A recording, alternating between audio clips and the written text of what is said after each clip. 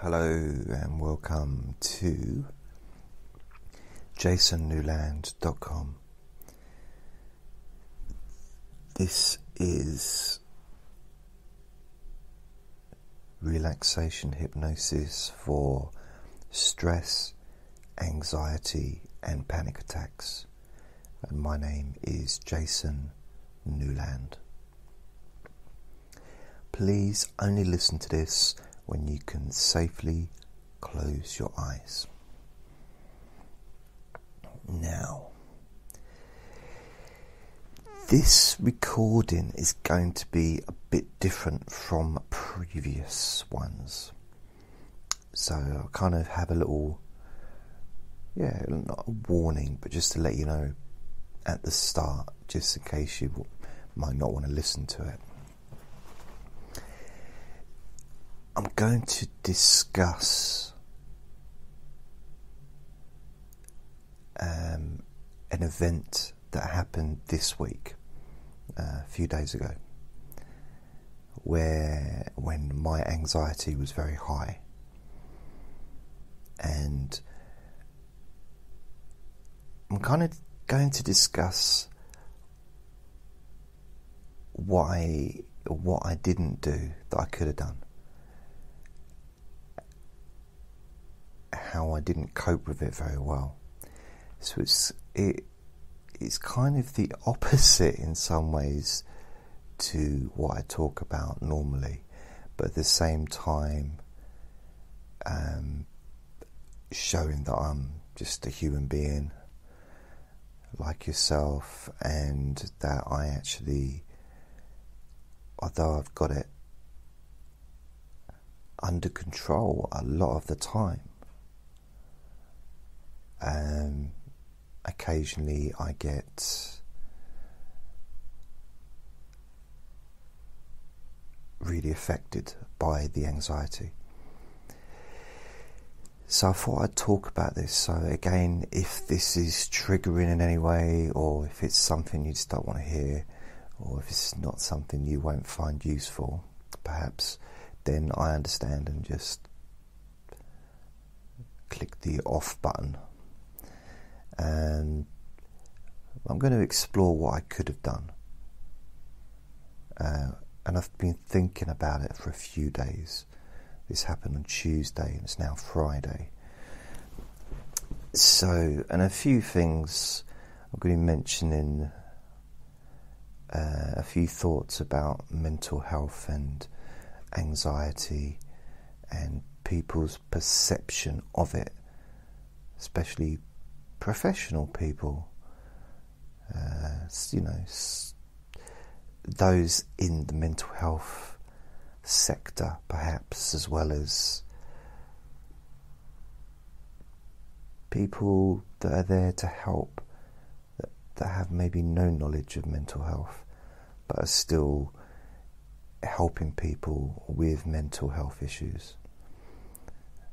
So for example, Citizens Advice Bureau, or maybe charities that help with homeless people, or support workers that just generally, help anyone, that, kind of general support worker. So I'm just kind of thinking it would be useful for those people to have a bit more knowledge, but then it's such an individual thing. But anyway, so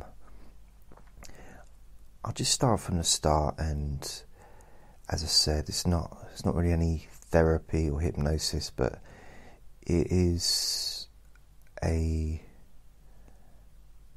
might be useful to somebody. And I've really thought about whether or not to make this recording, because I don't want it to seem like I'm just coming on here to have a moan, because that's not what I intend to do. I kind of want to have a moan, if I'm honest, I want to moan, have a good old moan about it, but that's not what I'm going to do. I'll give some of the facts and I'll tell you how I was feeling. So, and then it's something you may relate to. It's involving benefits. It's involving the PIP, personal independence payments, for those of you in England that may be dealing with that. Again, so I'm only going to come from my perspective.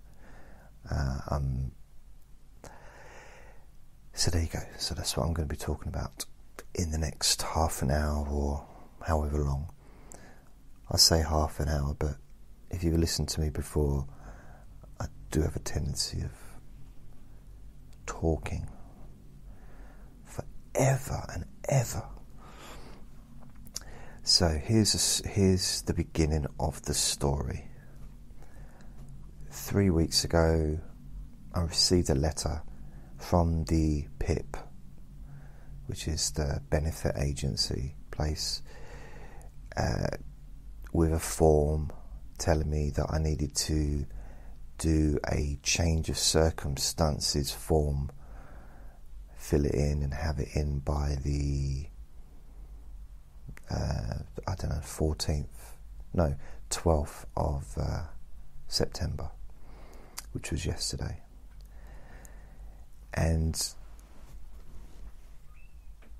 so I've had a few weeks to kind of, it wasn't even it was the end of August, so it wasn't even 3 weeks ago, probably 2 weeks ago.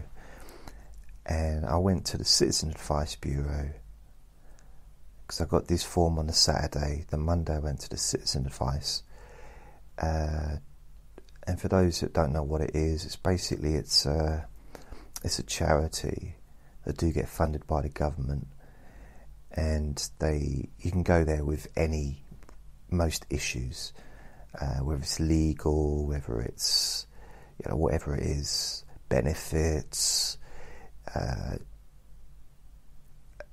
they're kind of an advocate, and they can help to fill forms in, and they can help to signpost, put you in touch with someone else that can help. So I've used them quite a few times since I was probably 17, over the years, and they're really good. It's a really brilliant service to have, and it's free to use. So I made the appointment, and when I went in there, first of all, they said, "Oh, we don't make appointments anymore." I said, "But this is for the PIP form to be filled in. I had an appointment last time, 2 years ago." And she said, "Oh yeah, we do make appointments for the PIP form." Which again is, I think it's, I'm trying not to criticise them, but I'm gonna. Because their first response to "can I make an appointment" is no. You have to come in the morning. Not asking what the appointment's for, not giving the person an opportunity to say. I just happened to be quite forceful in a sense of telling them that I wanted an appointment. And the reason I wanted it, because I knew I couldn't just turn up in the morning and expect someone to spend 2 hours with me filling a form in.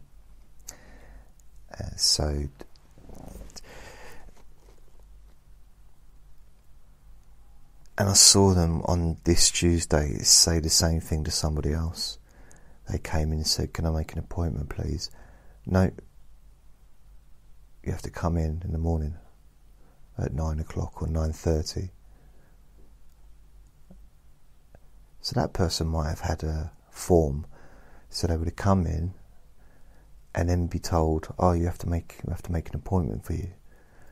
So yeah, I think some of the ways they're operating is not great, but again, that's just me being critical. So Andre's just appeared out of nowhere. So I go in there, okay, I go in, I know I've got the appointment.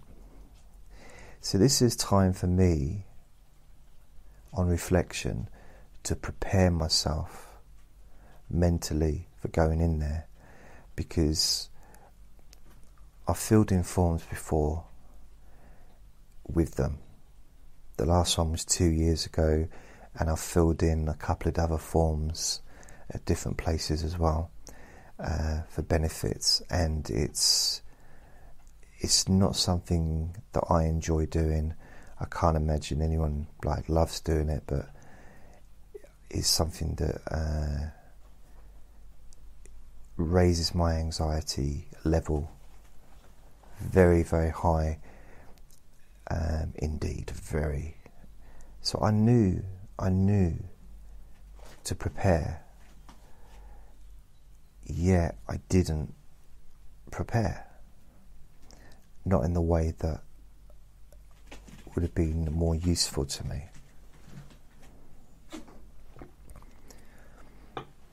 Excuse the background sounds. There's Andre climbing through his little tube. He's just doing his thing. So I thought I'd relax the weekend. I'd relax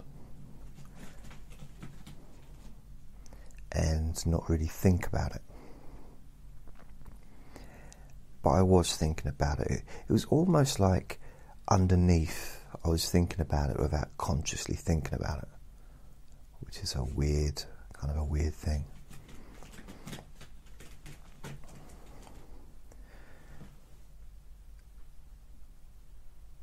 And the Monday,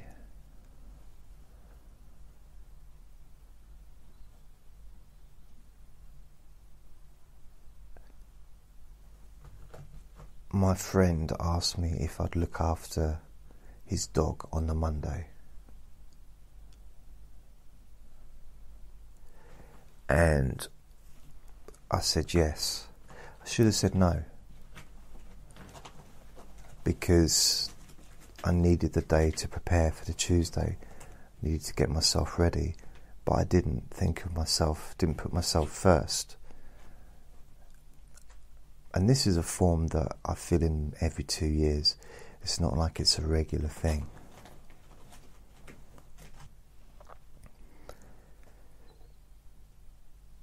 So I ended up getting pretty much no sleep, because I knew I needed to be up in the morning in order to have the dog.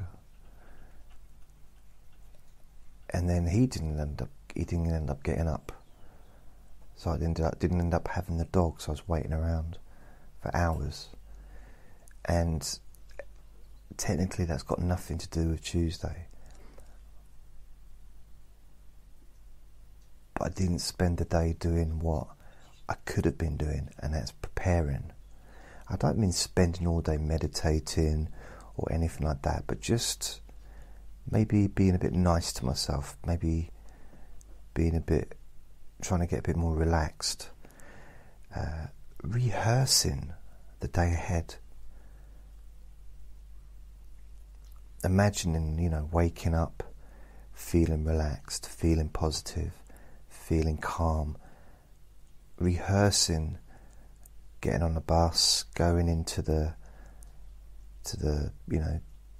place I was going, sitting down, going through the process of filling in the form with the lady that I was with, and feeling relaxed throughout that situation. And it lasted for about 3 hours, the form filling, and I didn't realise it was going to take that long. And I didn't use the time before in a constructive way, in a preparatory, if that's the right word, way. So that's what I'm thinking now. In hindsight, I know people say about hindsight and stuff, but it's useful for future learning.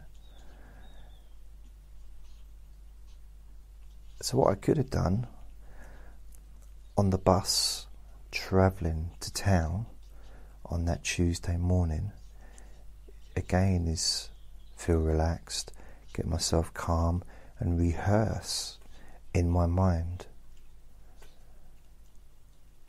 going through the whole experience and then rewinding back to sitting on the bus and go through that, maybe even in quick motion, and do that a few times, because that would have taken away the anxiety of the thought of doing it, because I would have separated myself from it. It's kind of a phobia technique. I could have imagined myself sitting there in a clown outfit, or imagined whoever was sitting there doing it for me wearing roller skates and a big disco costume with flashing lights. I mean, I could have anything to have taken the edge off of that anxiety that I was feeling. But I'll be honest, the journey there wasn't feeling the anxiety, or I wasn't as aware of it.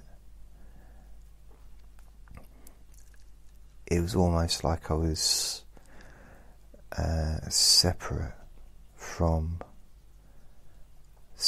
from how I was really feeling.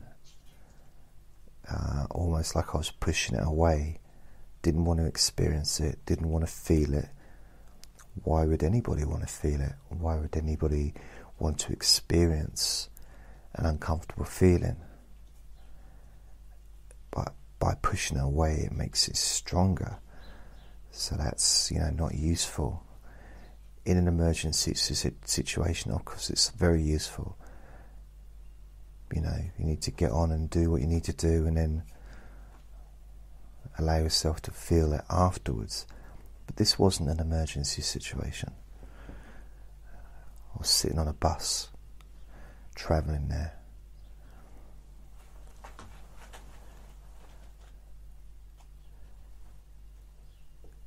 And the feeling I had really at that time was dread. As I was walking towards the place, it was more, I've got to do this. I've got to do this. And I knew I had to do it, get the form filled and send it off, go to the post office, pay for it to be delivered.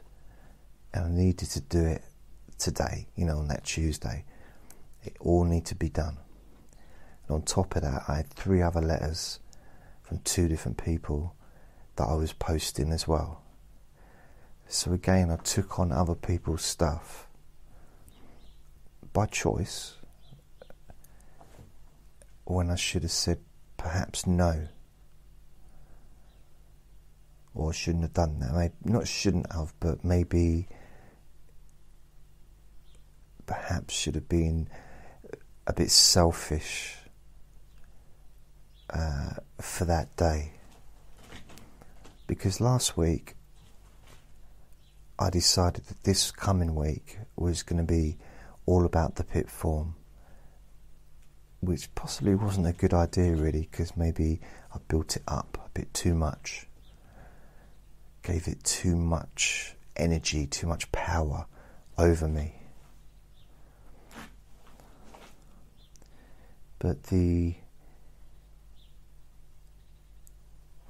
And then other people ask me to do things, and I generally say yes.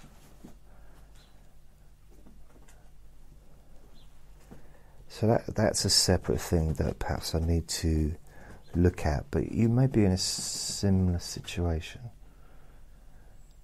where you really need to focus on yourself.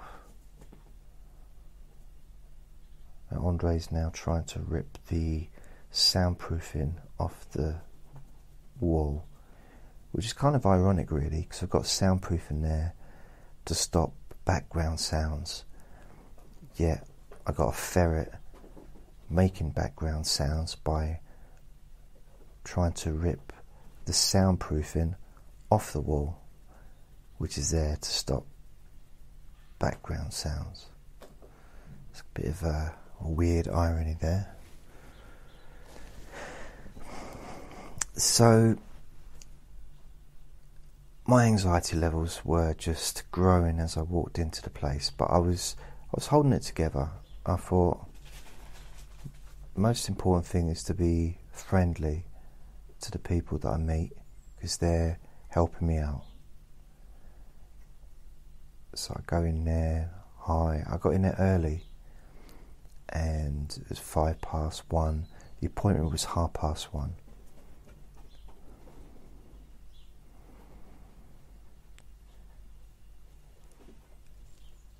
So I got seen. The lady came out at 1:30, and she said, took me into the room. So yeah, the lady came in, took me into her room. The first thing she said to me was, "It's been a terrible day, and you should have made the appointment for earlier, 1 o'clock or something, because it's going to take ages to do this, and I don't like travelling home in the dark." I didn't listen to everything she said. And I said to her, "Well, I was here at 1:05. Yeah, well, I was having my sandwich then." I kind of realised then that whatever I said, she was going to backtrack, contradict herself, and just... So I thought, no, she's helping me. My anxiety was raising. It was increasing. And I almost felt naked, in a sense of I didn't have any protection. And I've got techniques, I've got different things I can use, and I have used for years and years, since, for stress and stuff, since the late 90s. So I've been using ways of dealing with something in the moment. But this was new, because although the filling the form in I've done before, I hadn't done it with someone that was that awkward, who was making it. I know it might sound weird, but I almost needed someone to be really gentle with me. That's how I felt. I felt so vulnerable, for a variety of reasons. One was because of the anxiety, another one because of the financial aspect, because this form was so important, and if it's not done correctly, I could lose £220 a month, which is going to leave me, in trouble. And also, I know that some of the questions on there are very, very personal. Things about hygiene, and I didn't feel comfortable. I wouldn't feel comfortable discussing that level, that detailed level of those subjects with anybody. But I think it would have been easier had the person been really gentle with me. So, by the way, that's my big black squeaky chair that's squeaking in the background.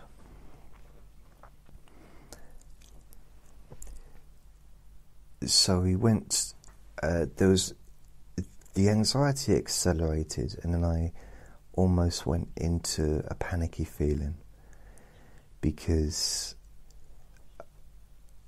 they didn't have the previous form from 2 years ago, which is what I needed. in order to help me to fill the form in.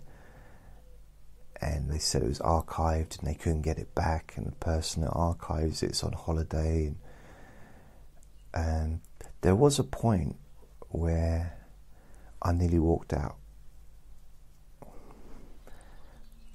partly because I needed to. I could feel an anxiety attack coming on. It hadn't happened yet, and it didn't happen, but I felt like it might, and I was in the fight or flight situation, and I definitely couldn't fight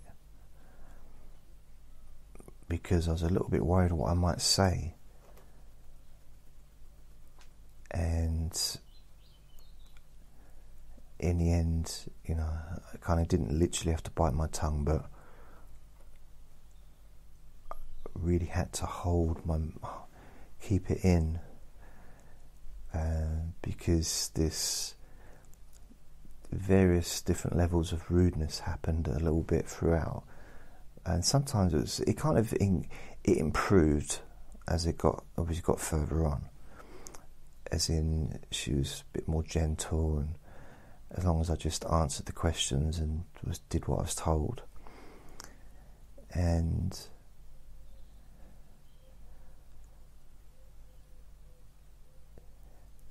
as the time went on, unfortunately, due to being in that level of anxiety for such a long period of time, and it was nearly 3 hours, I just found myself drained. It was draining me so much, and I just wanted to kind of climb under the table and just go to sleep, and just and I haven't felt that way for quite a long time. Probably the last time I felt that level was when I was working, before I got really ill a few years ago. I've been ill a few times, but this was a job I had, and I ended up losing a job over it. But that's kind of the level I was at. But I kept going because I knew how important it was, and it felt like a marathon. I've never done a marathon. Physically, I wouldn't be able to do that without a lot of training. But mentally, I felt exhausted.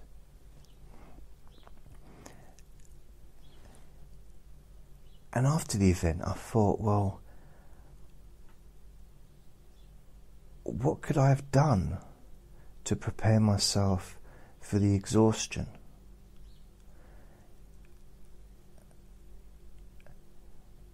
And I suppose it's breaking up how much of the exhaustion was because of the anxiety and the toll it was taking on my body and on my mental health at that time, and how much of it was just through the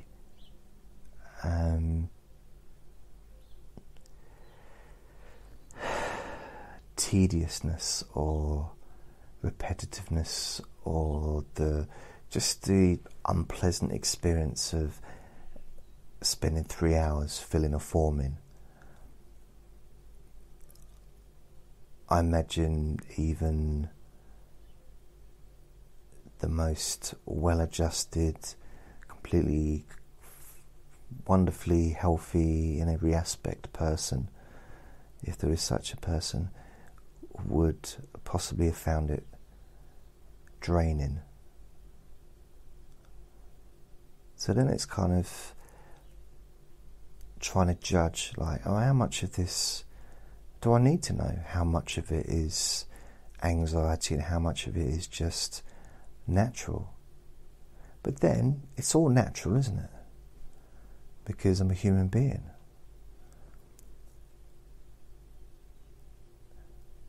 And that's something that perhaps we all need to remind ourselves of. We're just humans, and if we're dealing with anxiety at times, doesn't make us any less human. Some could argue it makes us more human because we're in touch with how we're feeling. I mean, last week a friend of mine that I haven't seen for a couple of years, he told me that he'd been diagnosed with bipolar and wanted to kind of pick my brain because I've got bipolar, and he wasn't so much asking for advice, but I decided to give him one bit of advice, because he was talking about how he was feeling and how he kind of felt different, and I said to him, just reminded him that, I said to him, you know what, you're still the same person you were before you got diagnosed. That person that walked into that office, that doctor's surgery, or the psychiatrist or whatever, before your diagnosis and after your diagnosis, you're still the same person. You're not a different person now. It's still you. You got this condition, this illness, whatever you want to label it, but you're still you.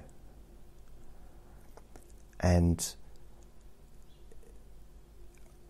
I had a similar thing. It's suddenly this diagnosis, and I was seeing myself differently, perceiving myself differently. When I had the panic started really bad in 2002, November, I thought my brain was damaged. Like there was something really wrong with me. Did I have some kind of brain, not injury, but maybe a blood clot or brain cancer, or my brain went all over the place. Was I going crazy? That's how I felt at the time. And so that, I think it's important to remember that we're just human, and these are feelings, and the reason we feel is because we're human. And of course we want to change those feelings, but at the same time try not to give yourself, I'm just going to try not to give myself too much of a hard time, because technically I didn't practice what I preach, and I like to think I don't preach anything. I'm not a preacher, or didn't follow my own advice. I didn't think I needed to. Is that cocky? It's probably quite cocky of me. Maybe arrogant even, I don't know. I just honestly didn't realise that my reaction was going to be so strong when I was in that office going through that process of the form filling. It did not prepare for that. In fact, if I'd known it was going to be like that, beforehand, I would have cancelled and rearranged it for a different day, or maybe arranged for someone else to go with me, or ask for someone else to do the form.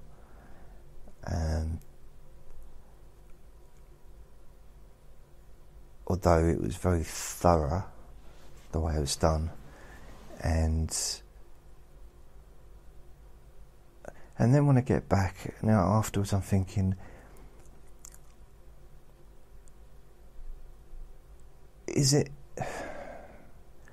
am I just wanting to put the blame onto someone else for how I was feeling? Because this lady was doing this, is helping me, and I think she liked me at the end. We were getting on quite well at the end, and it's a relief, I think, just that it was finished. We were both relieved,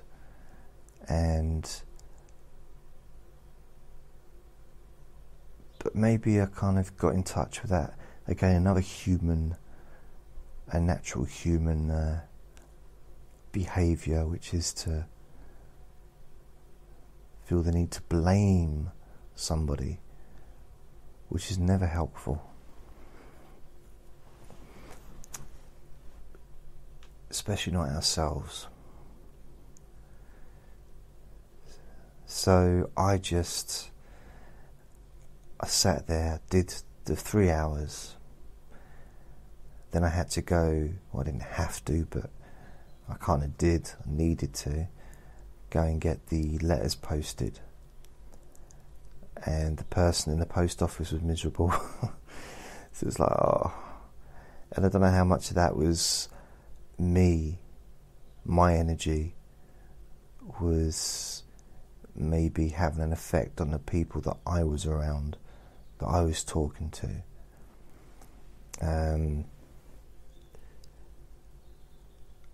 When I got home, eventually, I waited about half an hour for a bus, and I could struggle to walk from the bus stop to where I lived. And I thought in my head, all I got to do is get back. I'll have some hot cross buns or some tea cakes, toasted tea cakes. I have a can of Coke.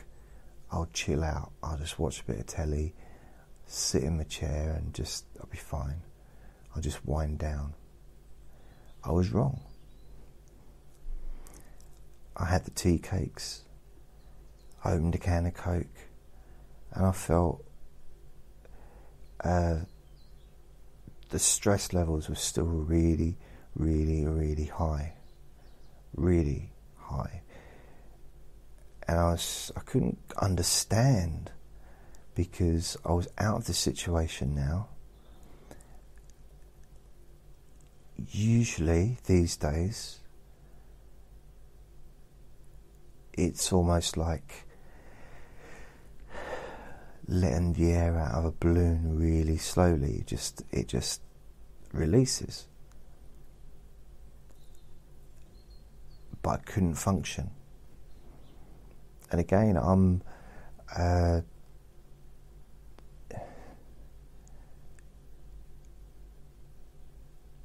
not embarrassed to say this, because some of this I've mentioned before.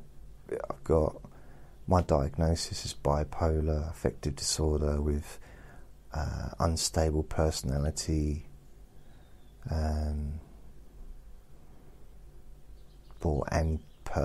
unstable personality disorder traits. So how much of that is to do with that condition, blah blah blah, but I could not function.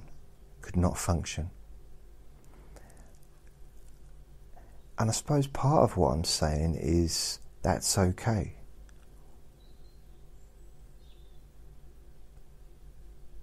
It's kind of okay. Because that is just the reality at the time. It didn't last for a long time, and my only thing that I could do, or the only thing I wanted to do, was to go and lay down, which is what I did. I lay down. I think I had a headache as well, which wasn't surprising really, with the tension. And I'd just eaten, because I didn't know I was going to be laying down, so I felt physically uncomfortable. But I couldn't get out of bed. I was just there. It was like a magnet, sticking me to the bed. And this was at 6:30 in the afternoon or in the evening. And I did fall asleep, and at 9:30 I woke up, and I felt so much better. So much more relaxed than I was before. And so from that angle, at the end of it, I did what I needed to do. I needed to lay down and go to sleep, which is something that I know works for me when it comes to now, these days. Didn't always work for me, but I've always found with anxiety, stress, or really low moods, sometimes going to bed is the only thing that helps. It's just sleep through it. But again, that's a personal thing. We've all got our own different ways. Some people may find going to the gym would be more useful. Some people may find talking to a friend or a family member, or just having a cuddle, with your kids, or whatever it is, spending time with a loved one. Some people might find watching television or a movie would be a good way to wind down, or have a bath. For me, I just needed, I basically just collapsed into bed. And I say collapsed, it wasn't quite that dramatic. I didn't swoon and just faint onto the bed. I just lay down. There was no drama involved, no violins required. So that part I'm okay with, in a sense of I've had to do that many times. But what could I have done to prepare for the actual anxiety that I experienced? Because I did say that I didn't expect it to be that bad, but I did expect to feel anxious. I expected it, yet I did nothing to prepare.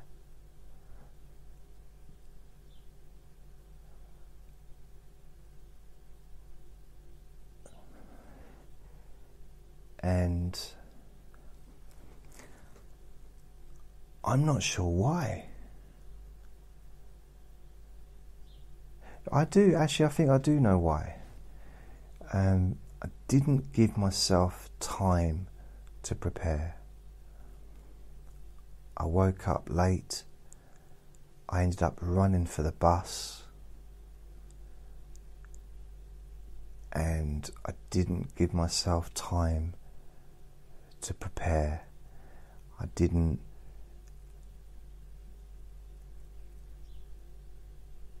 give myself space to do things slowly, preparing for it, as in having a slow bath, eat my breakfast slowly, having a cup of coffee. Perhaps a cup of coffee wasn't a good idea.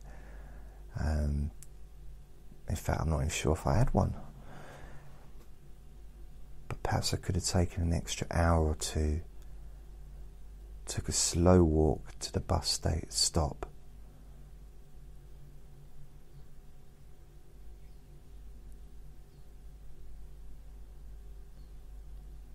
And then on the journey on the bus, rehearsed what was going to happen.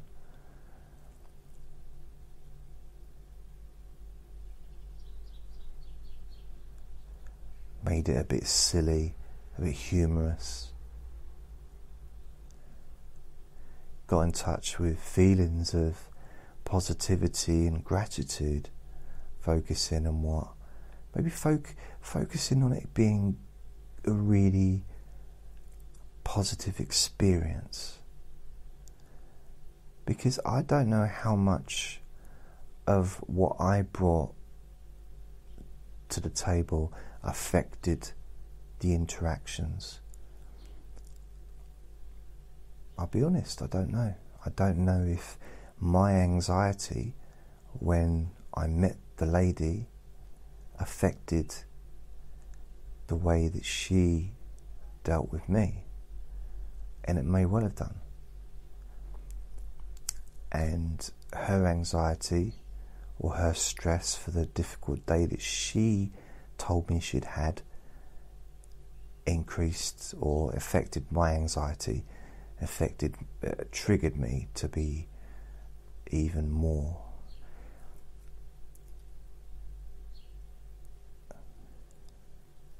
So I guess really, I suppose in a sense,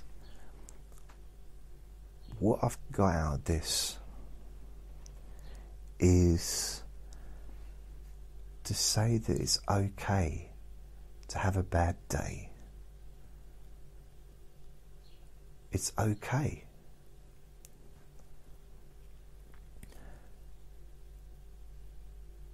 Because in the past, I might have took that as a defeat. I might have taken that as a signal to quit, or I might have thought about it afterwards and thought, well, all this stuff that I'm doing, this relaxation, this things I've studied, that's just pointless, and I'll give up.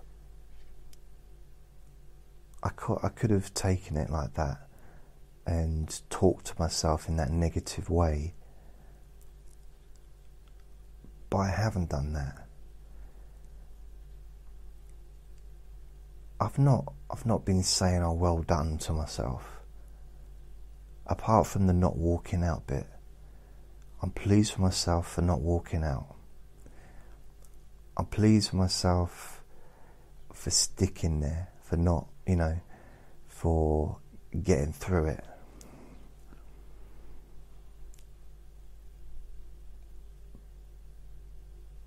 And I'm trying not to be too critical towards myself for my lack of preparation.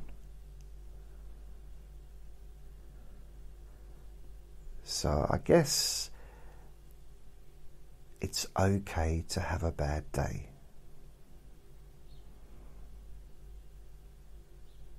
It doesn't mean that every other day is going to be bad. It doesn't mean that you got to give up on having good days, because that'd be cruel, wouldn't it? Be a cruel thing to do to yourself.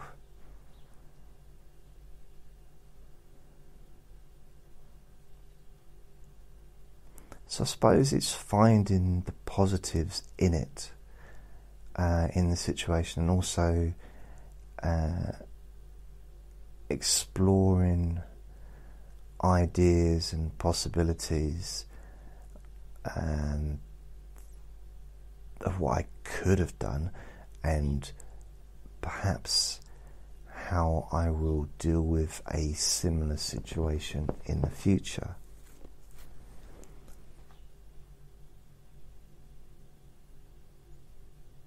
So it's taking something, learning something from this experience. Because I'll be honest, it took me by surprise. It really did. I knew it was... that's the thing. In my mind, I knew it was going to be difficult. So I already had that negativity in my mind before I even got there.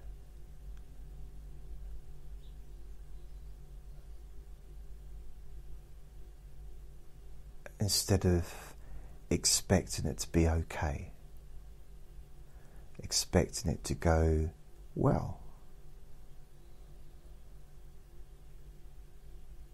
Because if I'd have been travelling on the bus expecting it to go well, I would have arrived there with a much more positive attitude, a lot calmer, a lot more relaxed, and the likelihood is I would have dealt with it with a lot more calmness.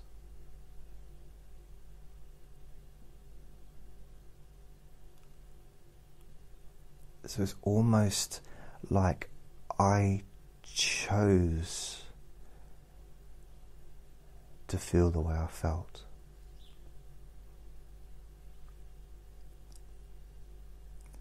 And I know in the past I definitely would have said I had no control over the situation, and I feel this way because I feel this way, and it's nothing to do with me. And when actually we all affect our own emotions and how we feel. It's not about taking blame.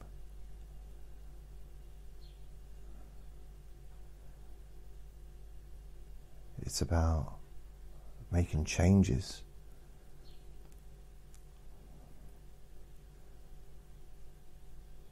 If I'd have expected the process to go smoothly and easily and to feel relaxed and calm throughout the whole situation, I'd have got there, I'd have been calm on the bus, I possibly would have been a lot more positive and friendlier to the lady that I saw, which meant that she may have been friendlier to me in response, and the 3 hours perhaps would have been a more relaxing experience than it was.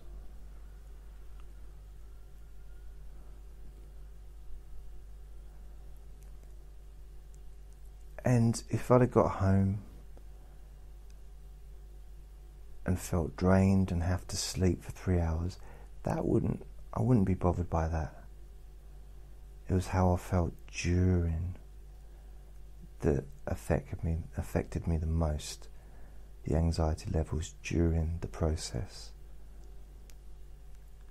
Because at the end, when I got home, it was more as if I'd just been drained of every bit of energy that I had.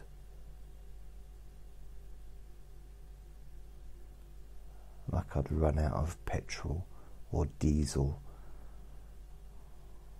whatever you use to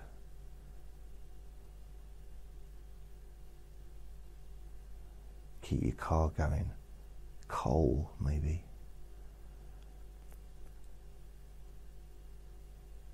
So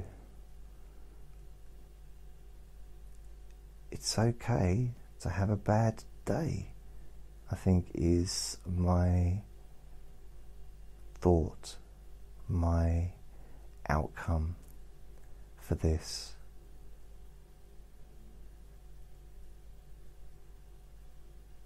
Because I don't want to blame myself.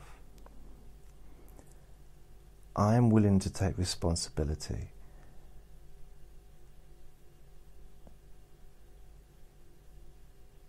Without blame,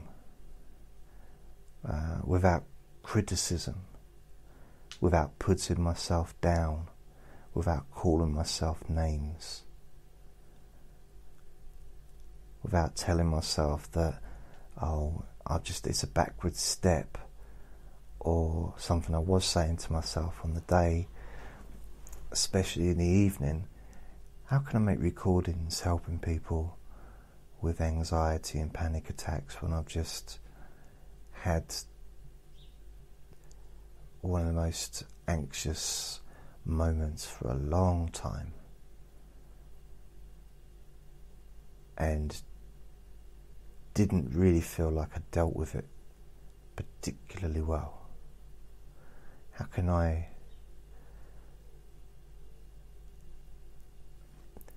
And then I thought, maybe transparency. I'll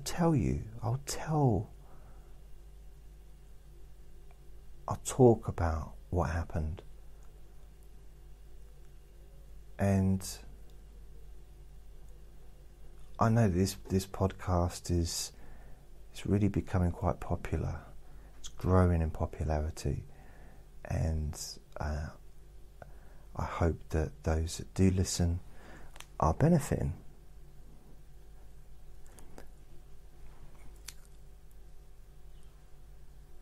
And I just felt that it was important to show my own vulnerability, because anxiety and stress, as well as feeling wonderful and elated, or feeling angry, or feeling sad, bereavement, excitement, just being a human being.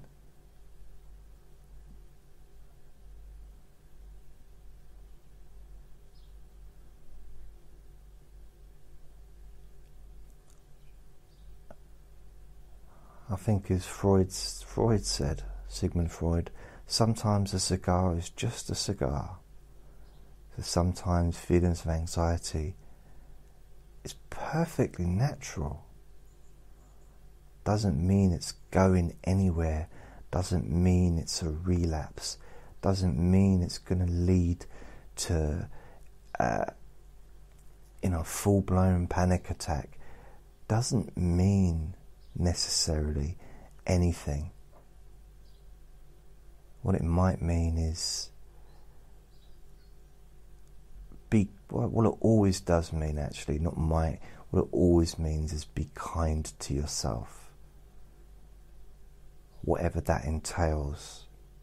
Notice how you're feeling and do something about it.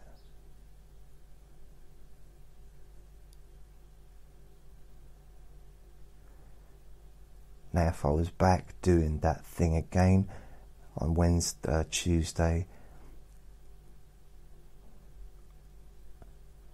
I probably should have gone to the toilet, or just said I need a couple of minutes air, and gone outside and got a bit of air, had a glass of water or something like that. So I did nothing to help myself. Again, I'm trying not to say that in a critical way. So I was not being kind to myself, which is something for me to learn from, without being cruel to myself and putting myself down. Like, no, you didn't do what you tell other people to do. You didn't deal with the anxiety.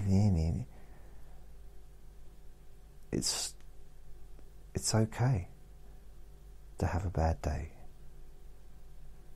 Just like it's okay to have a brilliant day. And I wish you a brilliant day today. And I'm going to end it here. So, for those of you that listened to, blimey, I've been talking for nearly an hour. For those of you that have been listening, thank you. I almost feel like I should just give this a title and put it in the self-development podcast.